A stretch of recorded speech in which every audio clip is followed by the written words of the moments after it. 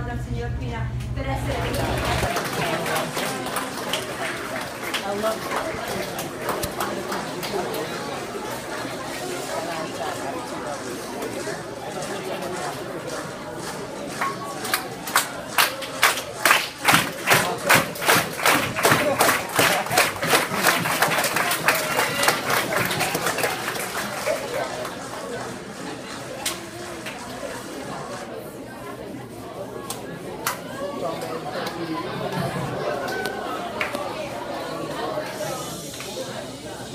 Okay, good morning.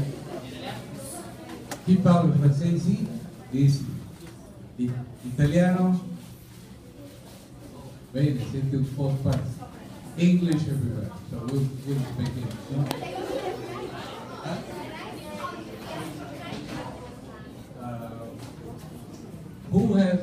Who knows what a tenor is? What is a tenor? It's a type of voice. Excellent. There are three types of voice for men. Yes. Yes, exactly. Alto, yes. Alto, that's women. Alto, he says alto.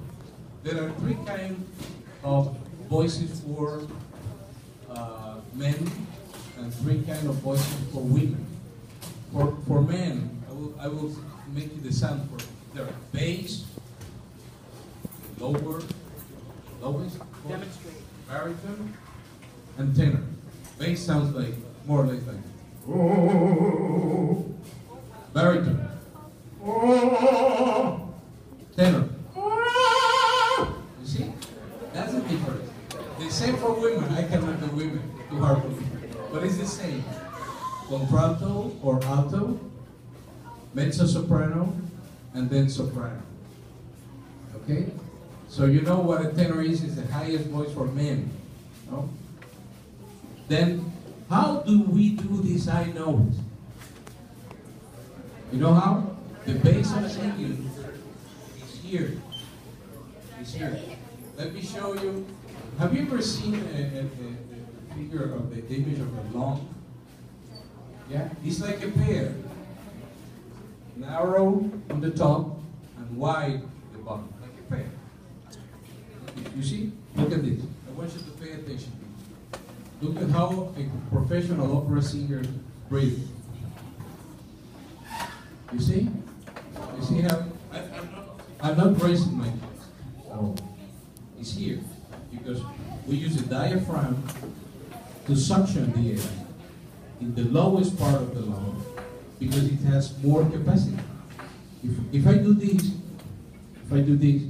I'm feeling the narrowest part of the lung. So here, you see? And then you see? Do you see there? Back there? Yeah. You see? Look at it again. Look at it.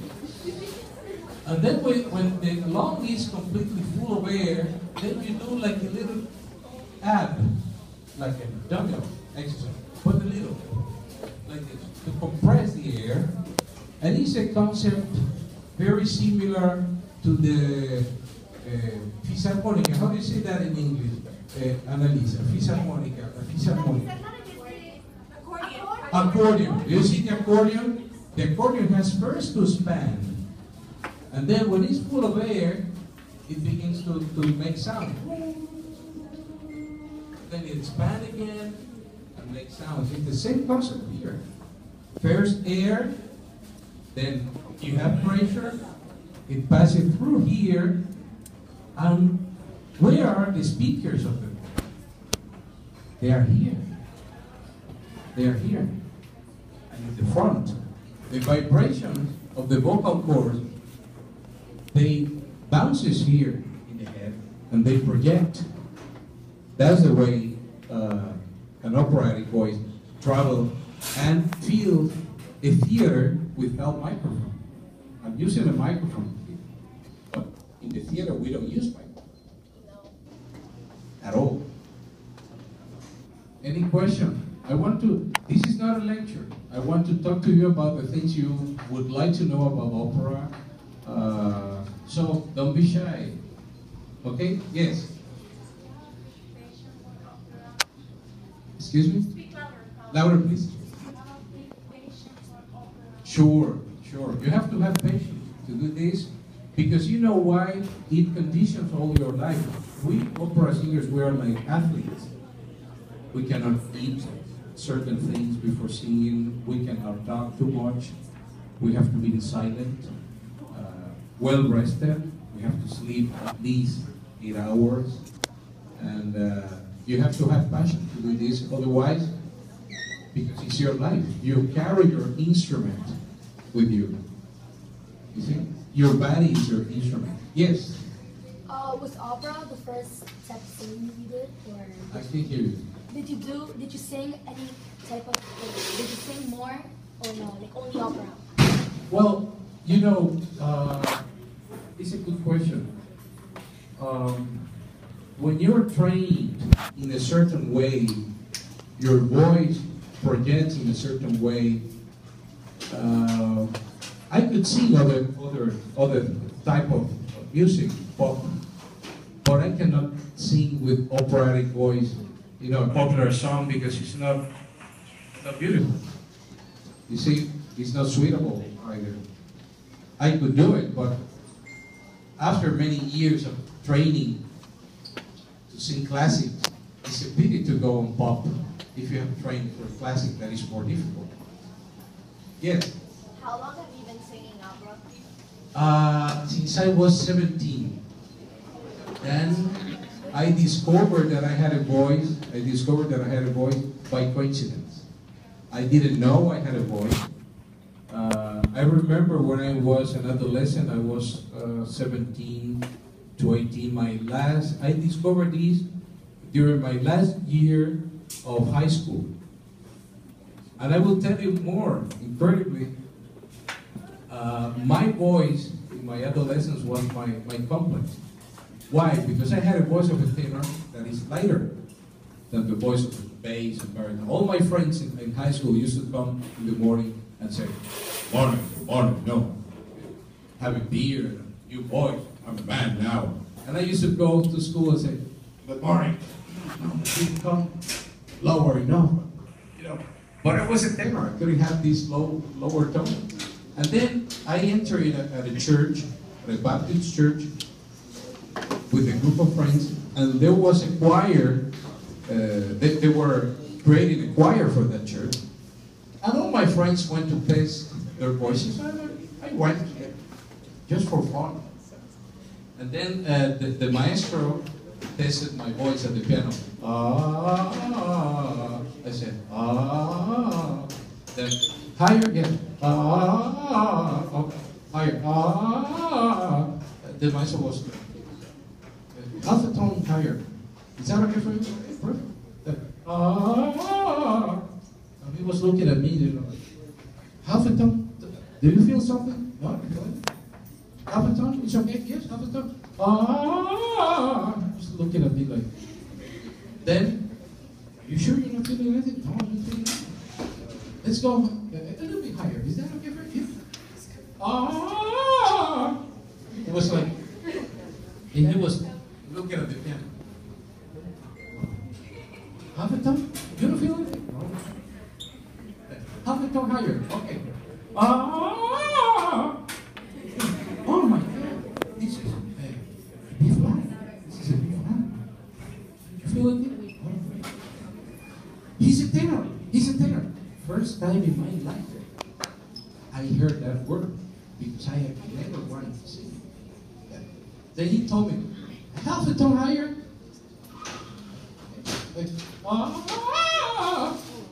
Listen, you don't feel it. I thought to myself, this guy has to be a I thought to myself, you know, yeah, he's a bit weird guy. So. Then half a tone, but I went, oh my God, he's a tenor. You should study. I said, yeah, okay. Weird guy. And he said to somebody, give me a pen, a piece of paper. And he wrote the name of a number of a voice teacher, famous voice teacher in Santo Domingo. You should call her. Yeah, I'm going to call her. I put the piece of paper on my wallet, and I never called. 6 months after, by coincidence, I met that voice teacher at a store, not a musical store, of car accessories, nothing to do with music. And the manager of that store, that was a friend of mine and knew that I had a voice, he said, "You see, this is the Mrs. Aza. Are you Mrs. Aza?" He said, "Yes." "Why?" "Hold on, let me check this." And I took the paper, piece of paper on my one that was already yellow. All the time, I never called. I said, "Your telephone number is this." Yes. Why? Maestro Peña told me to call you, and he gave me your number. I said, "Well, come to my house. Let me see." He said that I should start with you. Then she gave me an appointment, and I went to her house. And the same thing happened.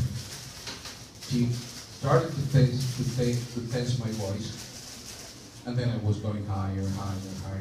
And then she was a professional voice teacher and told me, "You see, Enrique, you arrived to this high note that not many tenors have it, and you have it without technique.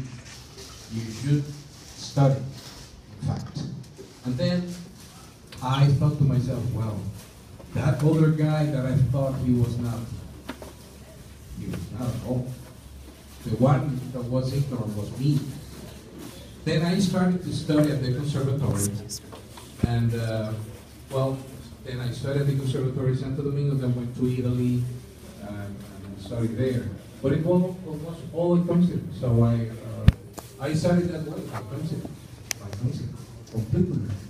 What my advice to you is that you should listen to your own nature, what you're good for. In my opinion, this is one of the clues to be successful in life. You should do what you love, and you should do what you're sweet about. You have heard, I don't know if you have heard this saying in English, if God gave you lemon, do lemonade. Don't try to do strawberry. Do lemonade. What? Take coffee and leave the world wondering how you did it. Say louder. Take coffee and leave the world wondering how you did it.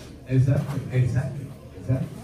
Because honestly, I discovered this musical talent by coincidence, and for me to learn a music and to sing it, it takes me shorter time than other people that maybe they wanted to be a singer and they chose to be a singer.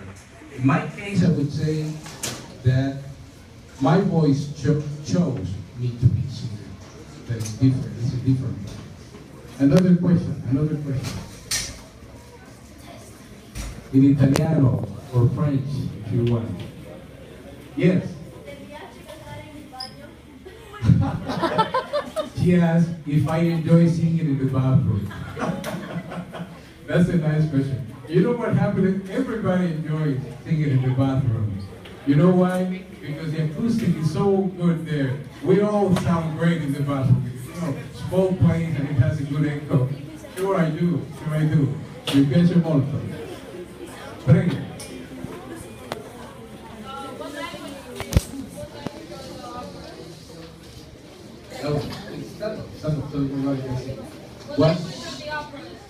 What languages? In what language do I sing? I sing in French, in Italian, and in Spanish. I don't sing in German. A lot of songs has been composed dedicated to that city. Also, the mio means, oh, son, my son, sunlight. You see? Why? Also, the mio was composed by an Italian who was overseas and Napoleon. Naples has a lot of sun. in front of the sea. It's a beautiful sea, very blue water, and very sunny. But this Napolitan was in a very cold country where the sky was always gray. And he was so nostalgic of this son of his mother that he composed this song to the sun because he couldn't see the sun where he was in Northern Europe. So, O Sole Mio, let me tell you the words of your. Che bella cosa una giornata di sole. What a beautiful thing, a day of sun. Un'aria serena dopo una tempesta means the air is soft after the storm.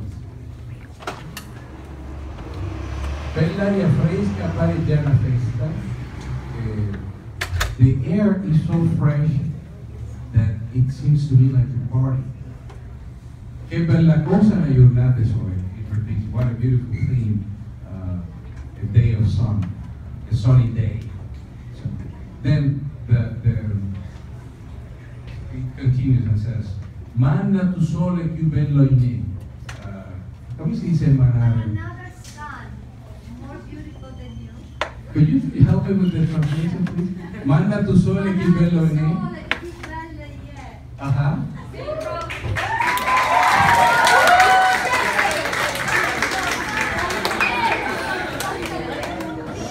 But the translation, because It's a love song. So he dreams of the sun that he has in front of him, his girl, the love of his life. So he compares the sun.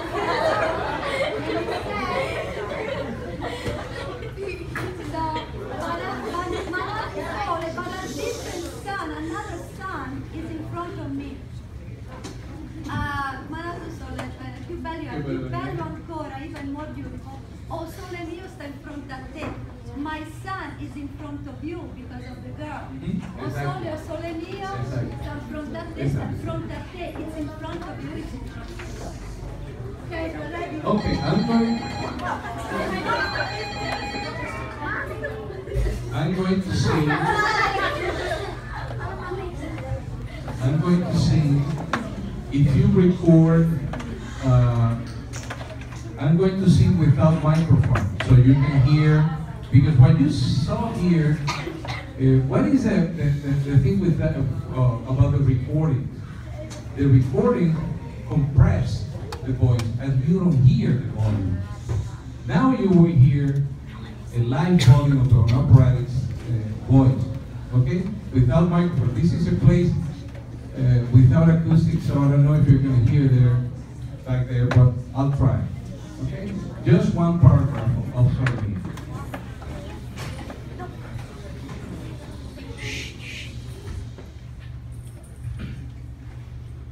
Che bella cosa una giornata e sole, un'aria serena dopo una tempesta, quell'aria fresca pare già una festa. Che bella cosa una giornata e sole.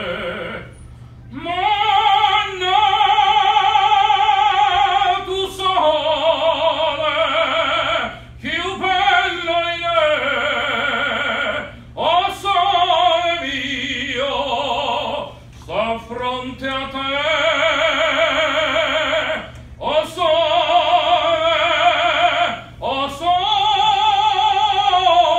mio,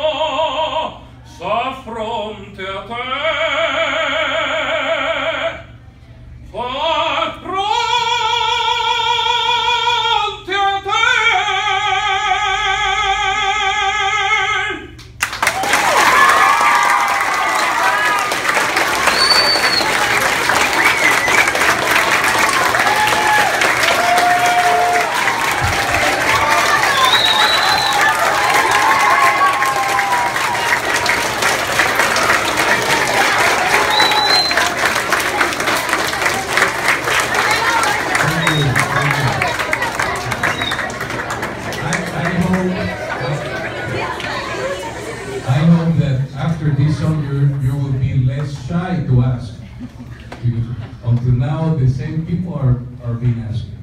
I want new people to ask. So don't be shy, we're friends. This is not a please. Why are you so good?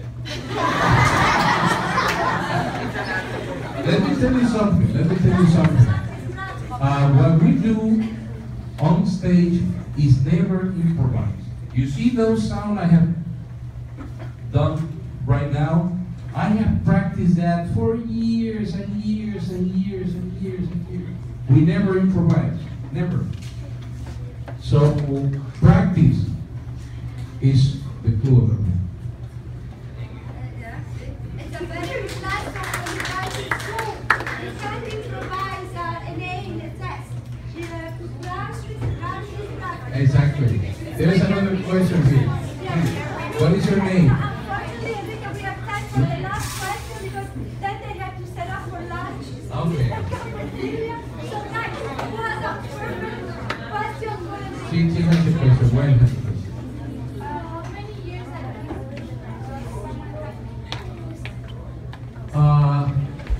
Usually, no less than 5 years. No less. Because you know what makes singing difficult? When you study piano or violin, you can see your fingers. No, you have to put your hand like this and not like this. You can see it. But in singing, it's all sensation here. You don't see it.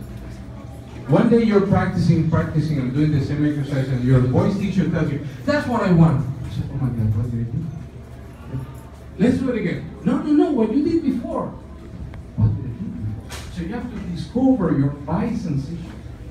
That's what makes singing so difficult. The last question there, what is your name? Huh? Oh, Reyes.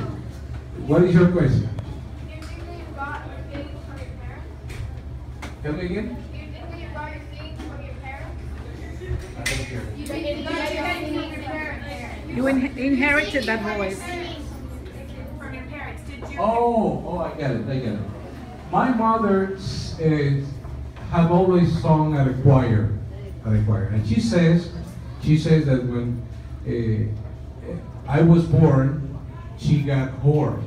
She had no voice after I was born for like 6 months. She said that. But my mother has a good ear, so I think I got that from her.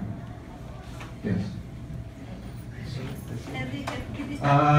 We have to finish here. Thank you so much for the. Thank you.